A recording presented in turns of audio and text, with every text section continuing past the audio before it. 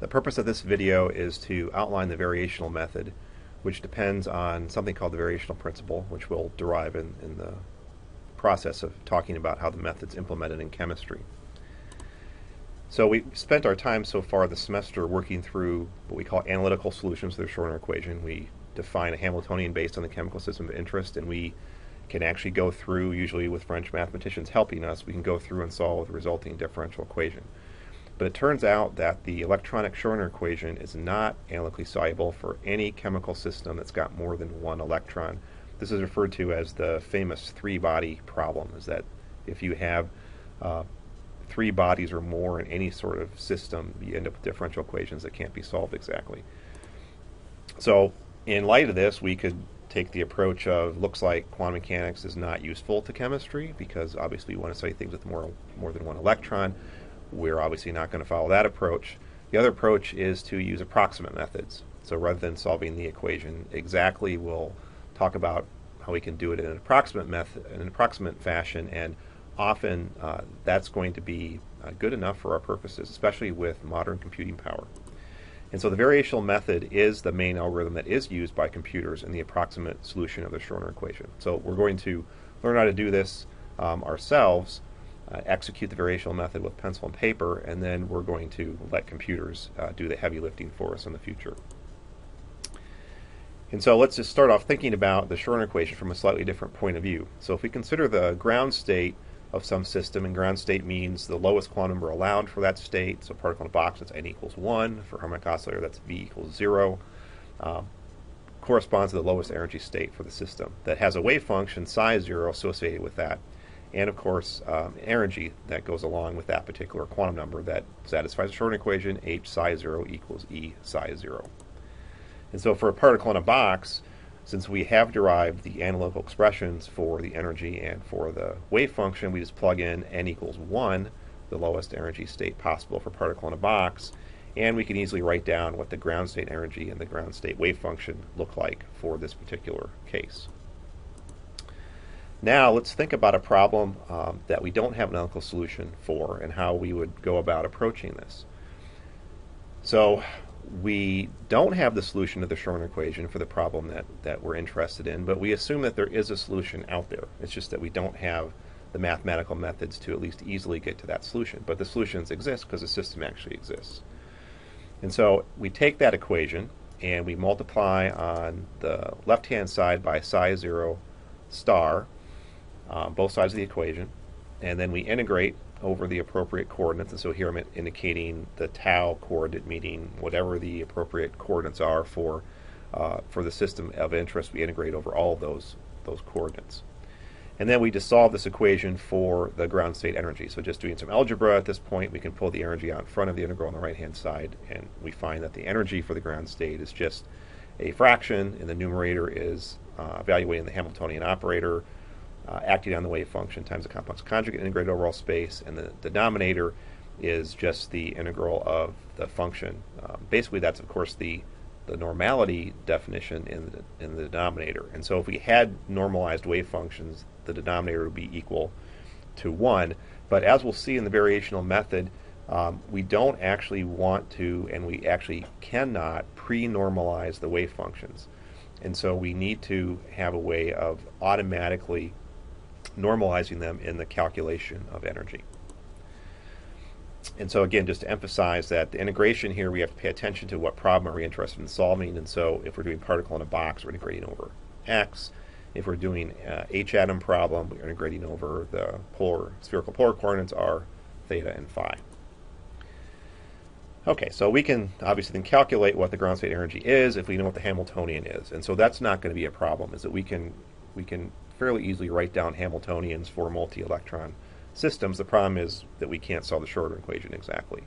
But if we have a good guess for what the wave function looks like for this new system, then we can approach it in a different way than we've done before. So we make an educated guess at the form of the wave function. This is called the trial wave function, represented by the function phi. And this function has one or more adjustable parameters. And so the function might be an exponential function, but we put, for example, a constant in front of the argument in the exponential that we can adjust to make the function a little bit different. And the idea here is that we just adjust the parameters in that trial function so that it's a better approximation of what the actual wave function solution is. And the actual wave function solution, of course, is psi 0.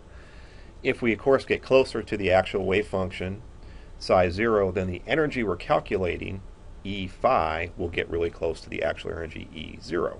And usually, of course, it's the energy that we're interested in approximating, because we can connect that more readily to experimental observables than the wave function itself.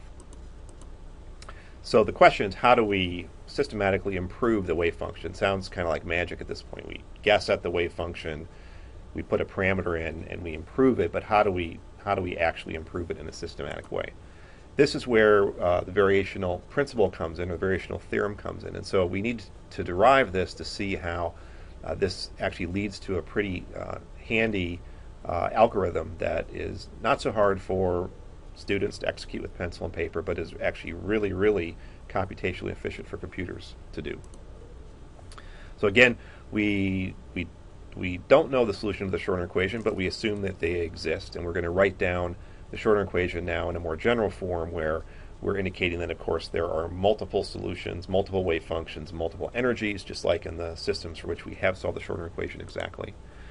And what we're going to do here is sort of the reverse of an idea we've talked about before, and this is that we're going to guess with a trial function at the solution, and we're going to take advantage of the idea the general idea in mathematics is that any function in mathematics can be represented by a series of other functions added together. And so what we're going to say here is that the trial function that we guess is actually made up of a sum of the actual wave functions that are solutions to the problem. Okay, and so that's why we define our Schrodinger equation in a way that we're thinking about all the possible solutions to the problem. So to think about something concrete, say that we're attempting to solve the Schrodinger equation for the helium atom. We would then, of course, use as the set of functions that we're adding together that represents our trial function, the 1s orbital for helium, the 2s orbital, the 2p orbital, and so on. So just to put a concrete idea behind this idea of representing the function as a sum of other functions. And so the next step in the variational method is then to calculate the energy. So we go back to our expression where we have a numerator and a denominator to actually deal with. And so here we're indicating that we're replacing the trial function with the sum of the functions that actually are solutions to the Schrodinger equation for this problem times some coefficient, Ci. Okay, and so just plugging in directly, we get something that looks rather messy to begin with. But then what we can do, of course, is that the Hamiltonian operator acting on the functions that are actually solutions to the problem, so this is basically just an eigenvalue equation situation, is when we have H act on psi j, then we're going to return the energy for the jth state of the system and, of course, the wave function back again. And so you can see that's what's been done here on the term where H is multiplying this term that we have the energy now showing up. Inside that expression, we return the wave function psi j. And then we're doing absolutely nothing to the rest of this thing. But what we can do then is we can group terms that, of course, are not going to be affected by the integration that's indicated both in the numerator and the denominator. So we can pull the coefficients, we can pull the energies, we can pull those all out in front of the integrals, both in the numerator and the denominator. And then what's left behind inside the integrals in both the numerator and the denominator is what should look like an integral that we have thought about before in general. And so basically this integral reminds us to think about the orthonormality of the wave functions. And so if I and j are the same function, that would be the definition of normality, that if we've normalized these functions, that integral should be equal to 1. If these functions are different from each other, then this integral is automatically equal to 0. And we've represented that by this thing called the Kronecker delta function. So if I equals j, this integral is 1. If I is not equal to j, this integral equals 0. And so what this says is that our energy expression, which looks kind of complicated, that it's only non-zero when I is equal to j. And so that leads to this dramatically more simple expression where the numerator is really just the sum over I, of the complex conjugate of the coefficient Ci times the coefficient Ci times the energy Ei, divided by, again, the sum over um, that same product of the imaginary and the real component of the coefficient. Now we subtract E0, the true ground state energy, from both sides of the equation. So we're just doing things algebraically here, as we don't know what E0 is. We're just setting up an expression that we can work with. And so, having done that here, we can see that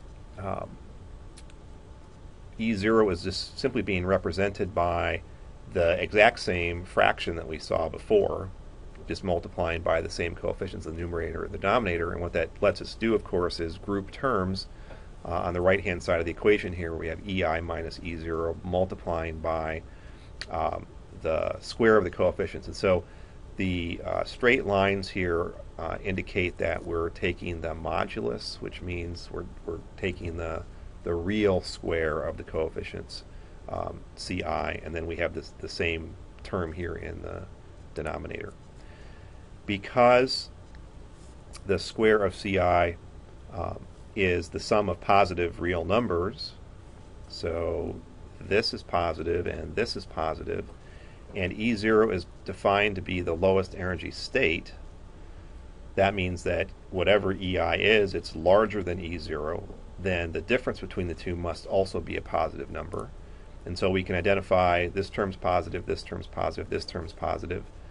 And then that means that E phi, the energy we're calculating with our approximate method, is guaranteed to be higher in energy than the true ground state energy.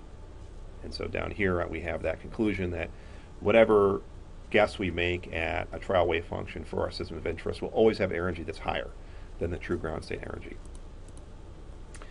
So this fact that whatever trial wave function we guess will lead to an energy higher than the ground state energy is referred to as the variational principle. And so why is this a useful thing? Well, it just means that we'll always be higher in our guess from the true ground state energy.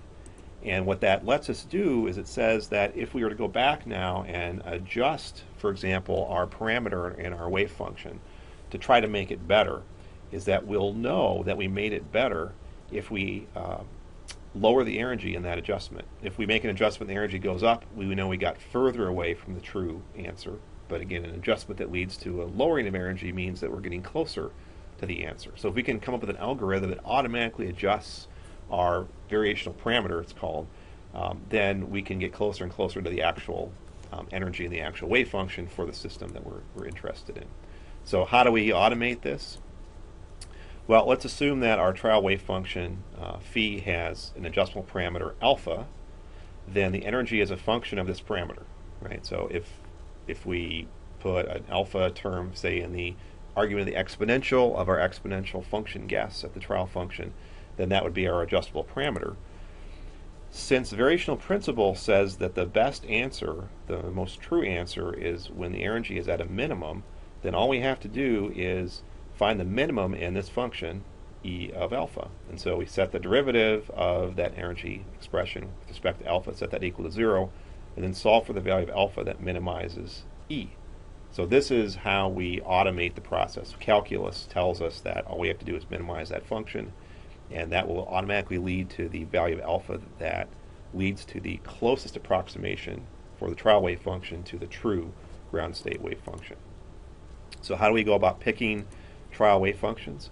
Well, the variational method will be most accurate when we pick trial wave functions that are close to the actual wave function. So we have to be smart about this, in other words. That's why we study the quantum systems for which we have exact solutions, is to learn about what these systems look like, what kinds of different functions result in quantum mechanics, and then we can make smart guesses for systems that are similar or systems that are different. So for example, if we want to solve the electronic Schrodinger equation for the helium atom, we probably want to guess trial wave functions that look like the hydrogen atom, and not pick trial wave functions that look like the harmonic oscillator, for example, because the hydrogen atom system is much closer to the helium atom system. So this isn't so hard, but we do need to think about the systems for which we have exact solutions and see whether we can adapt those for this purpose. And then the variational method will also be most efficient when we pick trial wave functions that make evaluating the energy easy, because we have to do that over and over again each time we adjust alpha. And so we'll see in the actual implementation of the variational method on computers that actually these two aspects are sort of balanced, is that we don't actually pick the very best wave function because it could be harder to actually evaluate the energy expression. And by the same token, though, we don't pick a nice simple function just because it's easy to evaluate the energy expression, is that simple function might be simply too far away from the trial solution to ever get very close. So we'll take into account both of these ideas when we apply the variational method to systems of interest.